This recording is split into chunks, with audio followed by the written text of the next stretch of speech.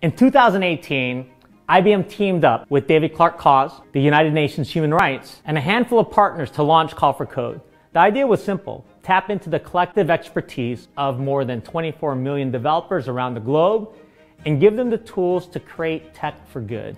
Thanks to the efforts of more than 180,000 developers, data scientists, and technologists in 165 nations, more than 5,000 cloud applications have been created using technologies like machine learning, blockchain, and IoT.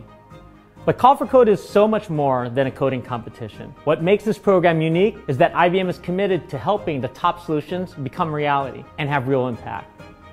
Through the IBM Code and Response initiative, and with the help of open source communities and our implementation partners, we're taking winning solutions and working with them to put them into real production. Our winners from the past 2 years, Project Al and Prometeo, won $200,000, and we're offering the same to this year's winners. Perhaps more importantly, these teams are living every developer's dream, the opportunity to turn their ideas into reality and make an impact. This year, we're expanding the theme and asking developers to take on one of the most significant challenges of our time: climate change. We aligned Call for Code 2020 to the key themes from the United Nations 75th anniversary, including natural disaster preparedness and response, clean water, and clean and affordable energy.